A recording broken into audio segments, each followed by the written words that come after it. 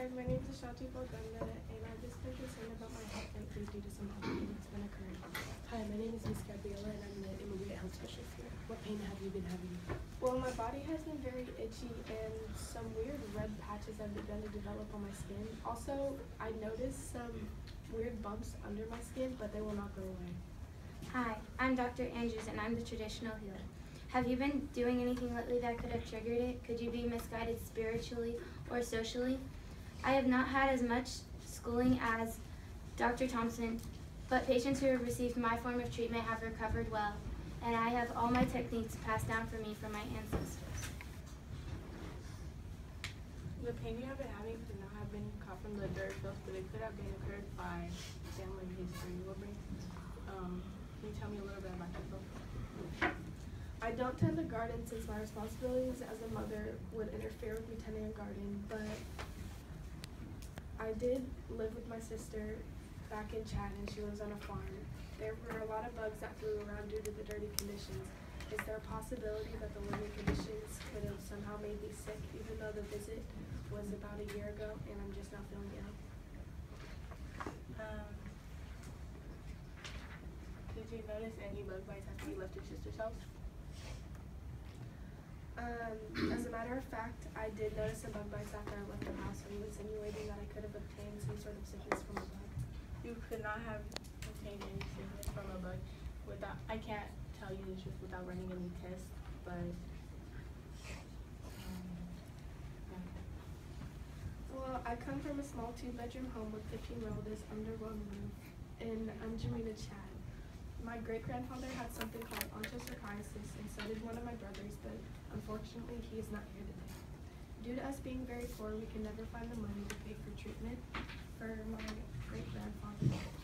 So he ended up passing a few months later. He ended up surviving for about a year and 2 months after being diagnosed with the disease. A few months after his death, I fled Chad because we were under attack by the Sudanese government, and they were killing civilians. So now I'm here in the United States and have been here for about a year. Well, I'm very sorry for the loss of your brother and great-grandfather.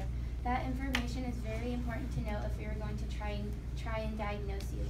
Is there any other family history or information you would like to share with us? Anything at all, no matter how small, is important. Well, back in Chad, I took care of handling family responsibilities and household tasks such as taking care of my son and daughter. My husband has another wife other than me, so could there be a possibility that she gave Tandy, my husband, something and I could have obtained it from her? I'm not sure what is going on with me. Is there anything else you can tell me? Well, currently in Chad, there is a malnutrition that could be a cause of your pain. Not receiving enough food or nutrition can make you weak and ache. Well, I've been pretty good on getting the correct nutrients for my body, so I don't think that could be the reason for the pain that I've been having. Okay, since you have not been malnutrition, then we can move on. Water contamination is also a big problem in Chad. Water there is very contaminated and not fit to drink. Water must be heated to kill most bacteria. Are you sure the water is clean before you drink it? Well, when I'm dehydrated, the cleanliness of the water is not really my number one concern. You really need to make sure the water is clean before you drink it, because that can make you really sick.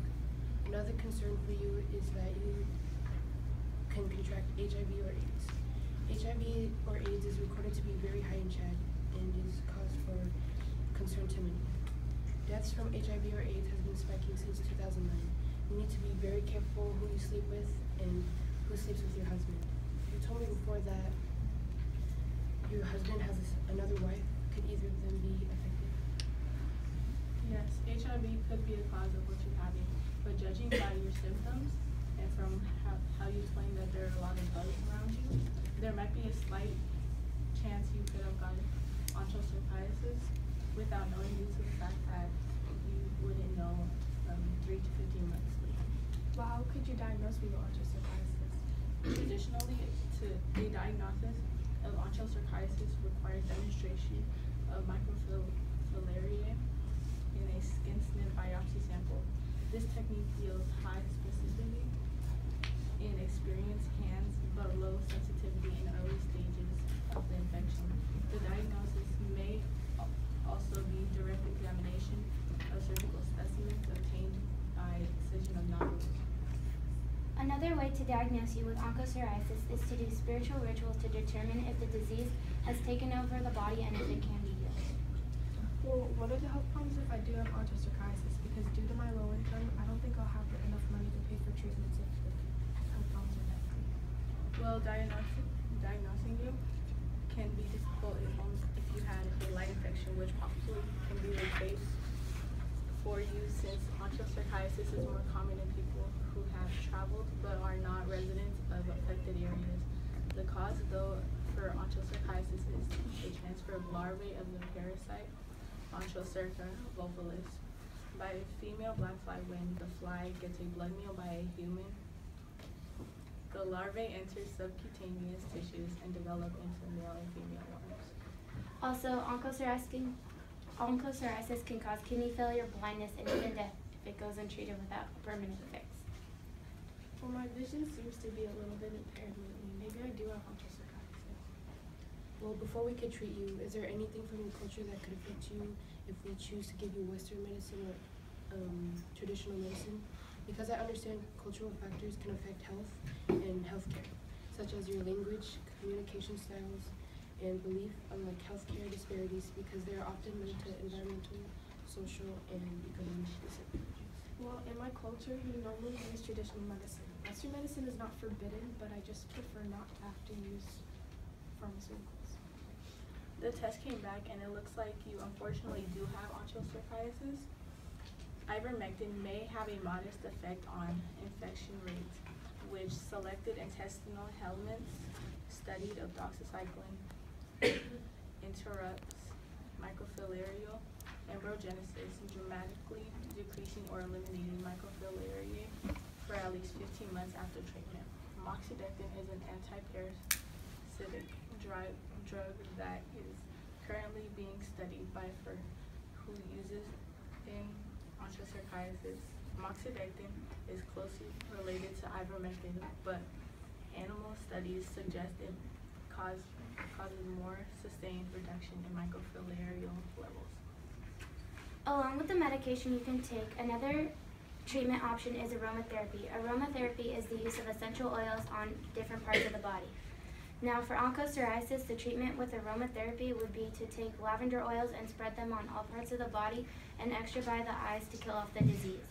And if you choose not to do the aromatherapy, you can also do a form of meditation called Reiki. Reiki was taken from the Japanese in the early centuries. Well, actually, the spiritual image of psychiatry has impacted negatively on perception and treatment of people with mental health care problems in the regions. Patients with psychiatric problems are ostracized and subjected to cruel and inhumane and disregarding treatment. They got tortured, beaten, starved, and chained during exorcism. People did believe that mental health problems can be exorcised and actually engage in the services of charlatans. But the process of this treatment was too harsh for people to bear. Dr. Andrews, I understand that you believe a spiritual ritual will help the patient, but maybe this is not the way to go for this particular disease. I understand what you were saying, Dr. Thompson and Ms. Gambill. What is another way us three can come together to treat Ashanti? The idea of aromatherapy is a good way to help heal Ashanti. I can try and prescribe her ivermectin and see how her healing process is during the time she is on the medication. We can monitor her and watch her progression. I think we should try a traditional healing technique called Reiki that is used worldwide and upon all cultures. It's worth a shot without pharmaceuticals. This might actually work. Let's give it a shot.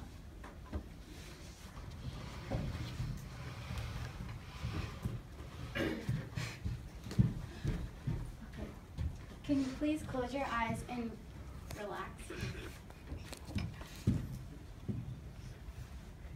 This is to heal the inside of the head.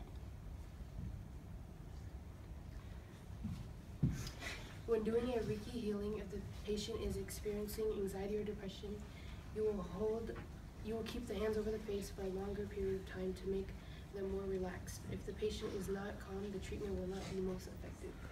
This is to heal the front part of the head, the eyes, the face, and the nose.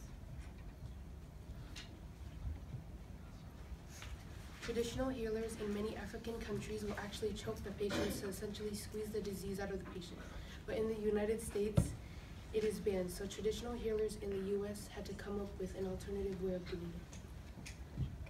This is, if you put one hand on her, near her throat and one hand near her chest, it heals the lower throat and the lung area. And then, when traditional healers push on their stomach, it forces the disease in the stomach to push out. I don't think this will work. Just wait and see. You might be surprised with what the treatment can accomplish.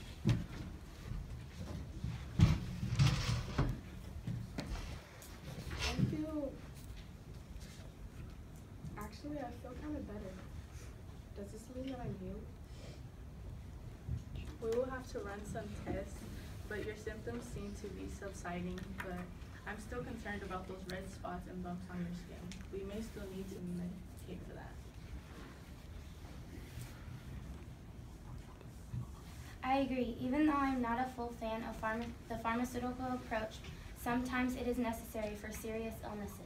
As long as you keep a positive and open mind to the natural way of healing, even though it might take a little longer, but will have no side effects like pharmaceuticals. Well, Ashanti, we could try another approach. Dr. Andrews, do you still want to try the lavender essential oils? Yes, I would still like to attempt the lavender oil treatment. All right, but if this doesn't work, we need to do the medication. Do you agree with this, Dr. Andrews? I agree. I'm willing to try and keep my mind positive and open to both treatments, so I'll try anything. I'll admit, even though I was a little skeptical at first, but in the end, the patient is the one who benefited. So thank you, Dr. Andrews. Good work. Good. Thank you. Good work to you too.